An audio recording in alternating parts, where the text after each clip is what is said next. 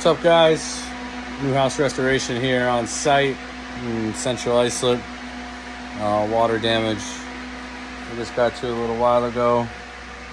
Extracting now.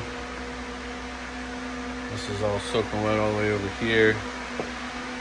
Made its way over here. This is kind of, again, low point of the house. There's no light in here else I turn this on, but everything kind of settled. This was all damaged.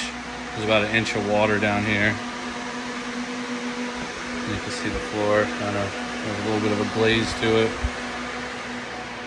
Source of the loss is in here in this bathroom. The toilet tank let go. Chain and everything's no good. But you can see how much water's down here. Vanity cut this at 2 feet. All the paneling, all the sheetrock gets cut at 2 feet. You can see that it was up about as high as the guy's bed. So, I don't know if you could see that or not.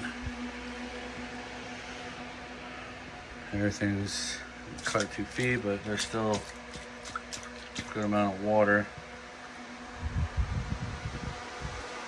Over here, laundry room, cool little bar, fans going. Kind of stop somewhere right over in this area. It seems to be okay, but all the floors got to go. Cut all the sheetrock over here at 2 feet. Remove the base mold, remove the trim, remove the doors.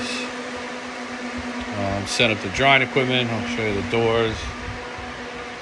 You can see how swollen the doors get. Same thing with the base molding. Do a complete pack out down here. Keep all their content okay, so nothing happens to that. And that's really it. I'll give this job, we'll probably finish with this job tomorrow.